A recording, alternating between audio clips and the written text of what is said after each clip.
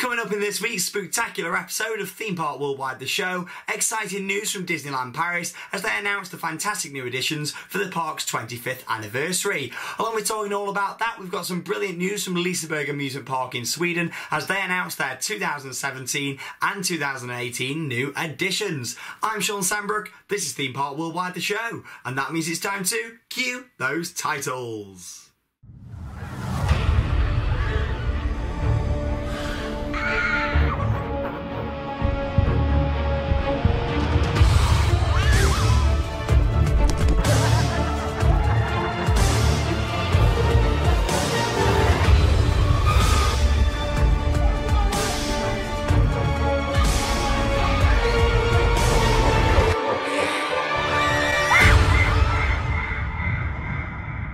And as always, a very warm welcome to this week's episode of Theme Park Worldwide the Show. Hope you're all having a fantastic week. Of course, it is the main Halloween week. A lot of you are going out there to do different events. So make sure you comment below. Let me know where you're going for Halloween. Of course, the main Halloween night, the 31st of October, is on a Monday this year. It's Monday coming up. So let me know where you're going. Me personally, I'm going to be at work. But I hope you all have a fantastic time no matter where you're going this week throughout Halloween. I know I've been getting a lot of Facebook messages of people saying they've been going to Halloween attractions and tweets coming in. So make sure you keep sharing that with us, guys. We love seeing what you guys are up to for Halloween. Talking about our vlogs, of course, on the channel and how much of a busy time it is. Obviously, I do work a lot at this time of year. I work long hours at Alton Towers over Scarefest, as I'm sure a lot of you know. So I am working as fast as I can to get the vlogs online for you guys. We've got 4 Disney vlogs all to come online before this weekend, so I hope you do enjoy those. I've been working so hard in my spare time to get the content out there as fast as I can do. At the end of the day, I'd much rather spend a little bit longer editing a vlog and making sure the quality of it is fantastic, getting it on there for you guys, than rushing to get it edited and upload it really quick. So I'd much rather quality be there and get those online for you guys. So all your different Disney vlogs, 4 different ones to come, following on from our Magic Kingdom vlog, what went online the other night, will all be on before the weekend. Following on from that, all our Halloween vlogs, Alton Towers Scarefest, brilliant event this year. I've been going to Scarefest since 2007. This year is by far the best event, topping last year, so make sure you check that out. For when me and Charlotte head down there, we had a brilliant day, and I'm sure you'll enjoy the vlog that we did for you guys. Along with that, the Extreme Scream Park, me and Jack went down to check that out, and we absolutely loved it. Some of the best scare attractions I've ever done. A small park called Twin Lakes, just in Melton Mowbray. Never actually done the Halloween there before. I went a few years ago to do the actual park, and it was great. A really good Halloween event. That came in just second, just after Scarefest. So, like I say, lots of vlogs to come online. Thought Park Fright Nights, a Screamfest Burton behind the scenes vlog, loads to come all online this week. Literally, I've been working so hard to get these online for you guys. I know a lot of you out there really want to see these vlogs, and they really are some of the best vlogs I've ever done on the channel. So hope you really enjoy them, and I'm sure you'll all sort of appreciate the sort of extra details, things that have been put into them. I'd much rather, like I say, take the time to edit them and put them online as soon as I can do, than sort of rush to get it on there and put it on straight away. So thank you very much for bearing with me. I really appreciate it. And yeah, there's some really good Halloween content to come over the next couple of weeks here on the channel. Moving on then, some really good park announcements. Let's get straight in with the news this week in Screams on the Rails.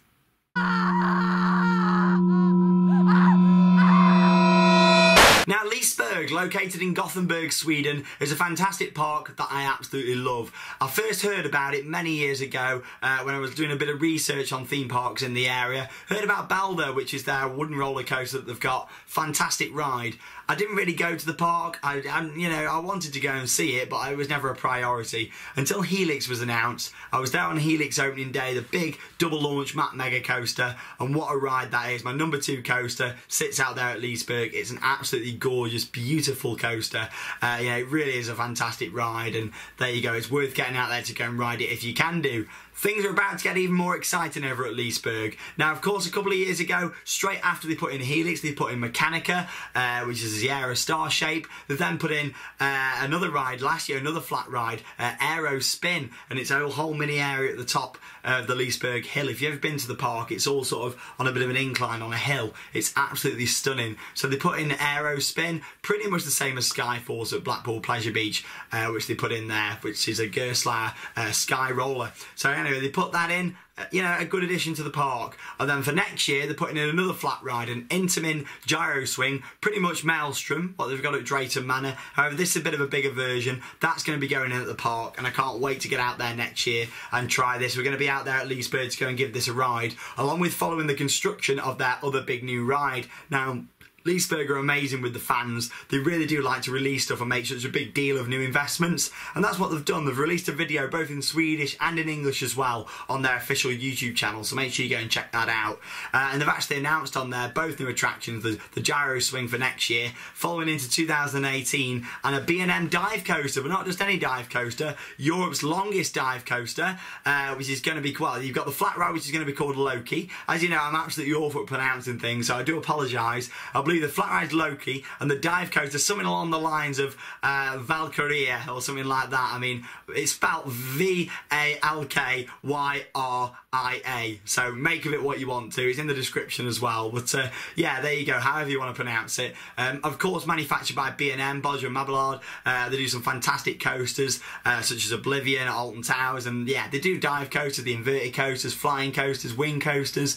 They do some great stuff, B&M, and it's good to see Leesburg going in with that manufacturer. I mean, they've already got Mack, let's get that in there, you know, so it's really exciting to see they've got my two favourite manufacturers, a nice Mack Mega Coaster, and of course a B&M dive coaster going in as well. So that's going to open in 2018. This is all part of one big new themed area which is going in, based on myths and legends, so I'm sure the theming will be quite interesting. I mean, I've got a couple of images just here from what we're going to be expecting. There's some of the flat ride of Loki.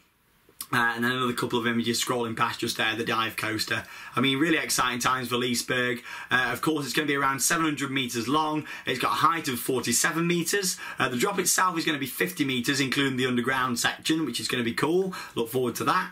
A max speed of 105 kilometres per hour. It's going to have a reasonably good capacity. 3 trains, each one with 18 passengers. So I'd say we're going to be looking at 3 rows of 6, which will be interesting to see as well. And a capacity of around 1,100 riders an hour. Really good to see this going in for the park though. I mean, Leesburg's a brilliant park that I really appreciate, and at the end of the day it's managed by Andreas, who is an enthusiast himself, so there you go, Leesburg's the park to watch over the next couple of years. We are going to lose the Intamin launch coaster though, which is Kanonen. That's going to be shutting at some point next year. They haven't confirmed the actual time. There's rumours going around when it's going to be, but they have said Kanonen is going to close, because the expansion is going to go all around to the side of Balder and all around where some old warehouses were and stuff around the back of the park. So yeah, it's going to be good, and I look forward to getting out there next year, getting back on Helix, seeing Aerospin and stuff for the first time, and of course getting on the new attraction and watching this beautiful B&M coaster being built. So there we go, 2 trips to Leesburg over the next couple of years. It's going to be good to go and see. Another big part for me, Disneyland Paris. I first went there as a kid.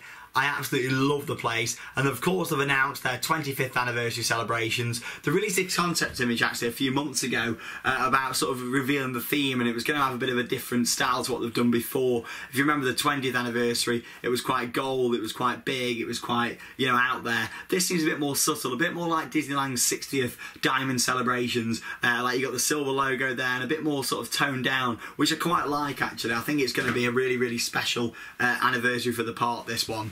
What have we got then in terms of new additions for this? Of course, we're going to be having lots of decorations around the park, but what else are we going to have for the 20th anniversary? Of course, we had Disney Dreams, the nighttime spectacular.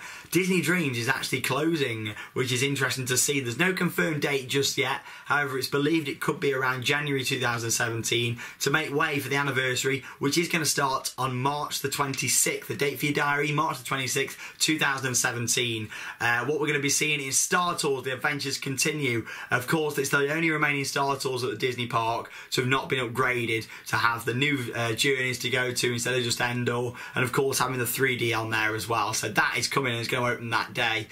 Disney Stars on Parade. Now this is going to be the big new parade to replace Magic on Parade.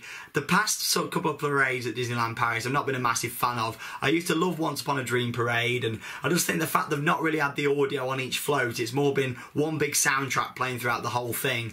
It's kind of spoilt it a little bit. I mean, when you go out to Florida to the Magic Kingdom, and where you go to Disneyland in California, and I'm sure the Asia parks as well, you know, you get all your individual music on the floats, and when you've got Anna and Elsa coming past on the Frozen float, it's just a really special experience to hear that individual soundtrack to each float, so that'll be interesting to see. We've got the Starlit Princess Waltz, which is going to be on the castle stage.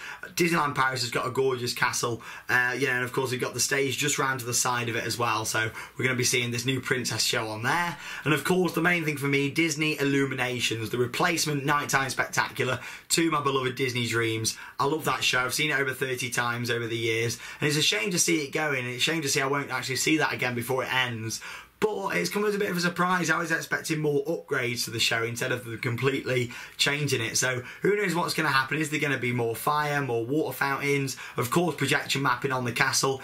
Are they going to projection map all down Main Street like they did in California? Who knows what's going to happen, but I look forward to following it, of course, with Disney Illuminations. Also coming a little bit later in 2017. They've not really gave us a date with this yet, but Hyperspace Mountain. So Space Mountain Mission 2 is going to be having an upgrade, so to speak, an overlay of Hyperspace Mountain. It's believed it will be a temporary overlay, probably just for the anniversary, but it would be good to sort of launch along with the revamped Star Tours The Adventures Continue. So it's going to be great times there at Disneyland Paris, and something I look forward to covering here on the channel. We've got so much exciting stuff going on in 2017. Of course, we're going to be watching the construction of Construction 2018 at Blackpool Pleasure Beach here in the UK.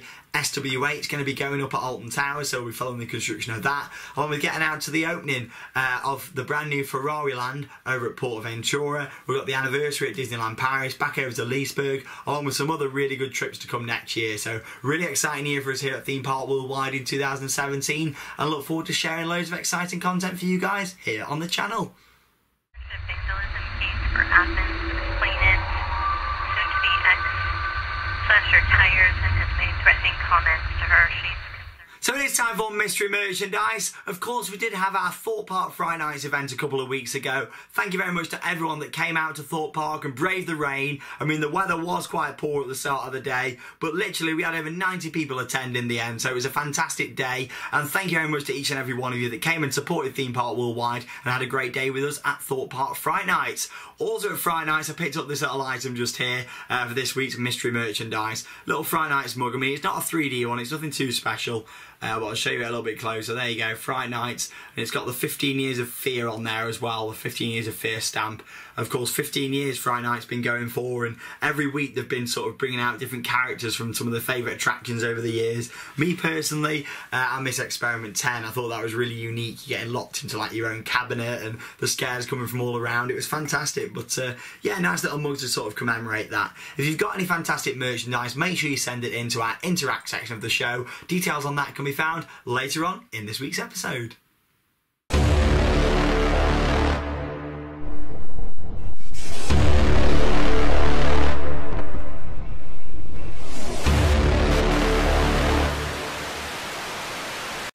So, the killer has been revealed. This is how it was done. Alex, Jack, Harry and I were driving through Utoxeter, finishing Theme Park Worldwide's vlog from Drayton Manor. I decided the group should visit Wetherspoons, where Caitlin and Lee were to join later on, but they were delayed due to traffic. I received a call from an unknown number, which required me to leave the table and move outside. What I didn't know was that Harry had asked Chris to call me regarding a serious issue with our up-and-coming Florida trip, which Chris had previously mentioned to Harry. This was act as a plot to get me away from the others. As Chris often does, he kept me talking for quite some time, but due to Utoxeter's phone signal and the rainstorm over the town, I decided to move further down the street to talk to him. After I'd been gone for a while, Alex began to get rather concerned about my whereabouts, so Harry suggested that the group split up and look for me. This was because Alex was trying to suggest that they look for me together, which would have foiled his plans for my murder. Jack decided to check the Wetherspoons toilets to see if I'd just gone to get some peace and quiet away from the group. In the meantime, Alex went towards the back alleys of Utoxeter's housing estates to see if I was around and safe. Harry went down a back alley called Old Saddler's Yard and was seen to be moving bags around. This could have been him rooting around my murder weapon. In actual fact, this was him just tying his shoelace yet again, despite previously mentioning about him tying his laces many times throughout the day. This was so Harry was able to make a quick escape from the scene before returning when Alex and Jack found my body on the floor. Before this took place, Harry was hiding the gun in some shrubbery in the town centre before locating myself using an app. This is how the shooting took place. Shortly after Harry had shot me, he ran away from the scene. Before hearing Caitlin and Lee's voice around the corner, he quickly hid out of sight. Lee and Caitlin discovered my body first, and Caitlin ran away in tears, to which Lee shortly followed her and made a phone call to Joe, as Alex's phone was going straight to voicemail. Joe had been spending the previous weeks living in Uttoxeter with his parents working in one of the shops above where I was killed. Once Lee and Caitlin had moved away from the scene, Alex and Harry shortly arrived to discover my body. Alex, clearly upset, ran to check my pulse, with Jack arriving moments later. What you may or may not have realised is that Jack had been working undercover for the Uttoxeter police force for the last 18 months. However, he refused to continue working undercover after discovering vital evidence that Harry was angry at me. This was because I told him I no longer needed a merchandise coordinator, meaning he felt pushed aside and that the other vlog stars were taking the spotlight. He needed to stop this from happening. A text message sent from Alex's phone said that I'd better get writing my will, when in actual fact it was sent by Harry whilst Alex was driving us all back from Drayton Manor. I ignored it and took this as a joke. What nobody realised is that Jack saw Harry send this message, to which he later traced when the suspects handed in their possessions. Harry is now to serve the next 16 years behind bars after further court hearings.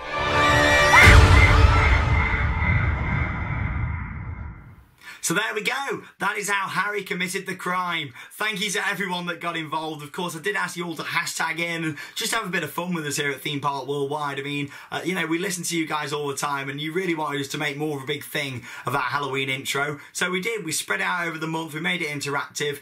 So thank you to everyone that used the hashtags down below and over on Twitter and Facebook. And yeah, it was just really good to watch. Like I say, 2 people have won a TPW goodie bag. They're going to be on the way out to you. It's Jake Marnie and Emily Evans. So congratulations to you guys. Goodie bags will be on the way, so just send us a message here on YouTube or tweet us or on Facebook or something along those lines. Let us know your contact details and we'll get them sent out to you guys. Thank you to each and every one of you that got involved with us here at Theme Park Worldwide over Halloween. It was absolutely great and I hope you go on to enjoy Halloween night itself this following Monday. In terms of Theme Park Worldwide in the future, I think this sort of leads on for me to talk a little bit about that. Of course, we've got Theme Park Worldwide, the show, which is going to continue every Wednesday all throughout winter. So Blackpool Pleasure Beach opens again in February. We've got the construction updates going on, and at the end of the day, I want you guys to feel really involved with the channel all throughout winter as well. We'll even put a little Christmas tree up here, maybe do something like Shawn's Bauble of the Week or something along those lines, and just make it really interactive throughout winter. Of course, bringing you even more theme park news, our interactive sections, and making it a little bit more festive as well. So that's what's going to carry on throughout winter.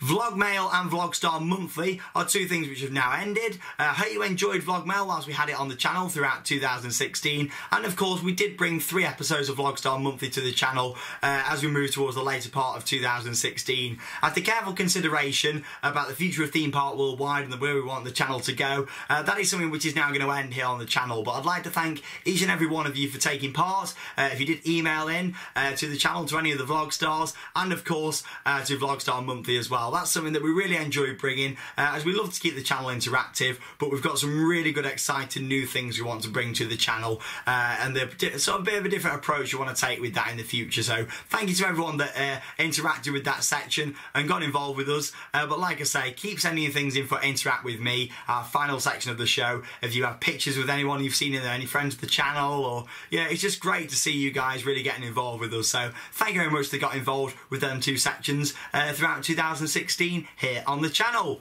Exciting times ahead. 2 brand new series set to launch here on the channel this winter. We've got 2 Let's Play series starting up. We've got Let's Play Roller Coaster Tycoon 2, which is going to be back. Of course, we had it last winter, so we're going to bring that series back, and it's going to be absolutely awesome. So I can't wait to share a brand new series of that with you guys.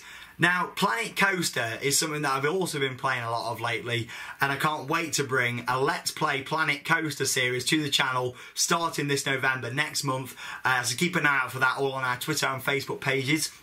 We're going to be announcing that, the date that's going to launch here on our YouTube channel. Planet Coaster is going to be a massive sensation in the theme park industry. How awesome does it look? And I can't wait to play that and do some Let's Play episodes with you guys, along with friends of Theme Park Worldwide as well. They'll come along from the videos and we'll do some Let's Play Planet Coaster. So it's going to be really, really good, and I can't wait to share that with you guys. Some really exciting content to come here on Theme Park Worldwide. The Theme Park Worldwide shop is now also back open as well. If you do want to purchase your Theme Park Worldwide lanyards and pin badges, you now can do. Please email us. It's shop@themeparkworldwide.co.uk. That's shop@themeparkworldwide.co.uk. You can also order your Screen Park Worldwide limited edition pin badges, which are available there as well for just £3. So all you need to do is email in for more information, and then we'll get them sent out to you guys.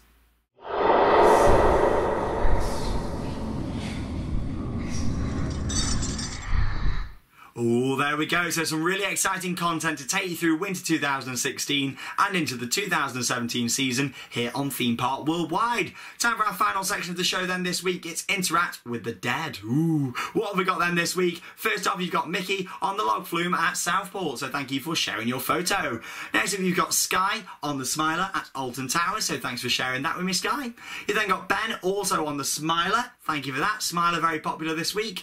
Next up, you've got Michael, his daughter outside Freak Show Scare Zone at Alton Towers Scarefest. Hope you're having a good Halloween and enjoy it on Monday night. Edward's got his children outside Valhalla at Blackpool Pleasure Beach. Love Valhalla. Ooh, wetter than ever before, so thank you very much for sharing your photo. Then got Erin with a stealth on-ride photo just there as well. You then got Lisa at Pleasure Beach, so thank you very much for sending your photo there, Lisa. Felix on the log flume at Pleasure Beach Great Yarmouth, so thank you very much for sending in that one for us here at the show. Lots of people have had photos with me over the past couple of weeks. First off, you've got Emily just there. Next up, you've then got Louise, great to see you. You then got Emma and Dennis with me just there as well. Moving on from that, you got Alfie with myself and Harry Turnstiles himself. There he is, the man, the legend. It's Harry Turnstiles. So thanks for sending in your photo. And finally, you've got George also there with me. Make sure if you do see me or any of the other friends of Theme Park Worldwide, make sure you stop us for a photo and you can send it in here for us on the show. Next up, you got a bit of merchandise. You got Ryan with his fantastic merchandise collection. Thanks for sharing that with us here, Ryan. And also you got Fabio with a pen collection just there as well. Big, big happy birthdays from us here at Theme Park Worldwide to Harley and Willow, and also to Lisa. Happy birthday to you from us here at Theme Park Worldwide. That does not have enough syllables in it, does it? Thank you very much for watching this week's episode of the show. If you want any birthday shout-outs, any special shout-outs, or if you've got any photos, send them in. It's interact@themeparkworldwide.co.uk. Thank you very much for watching this week's episode of Screen Park Worldwide, the show.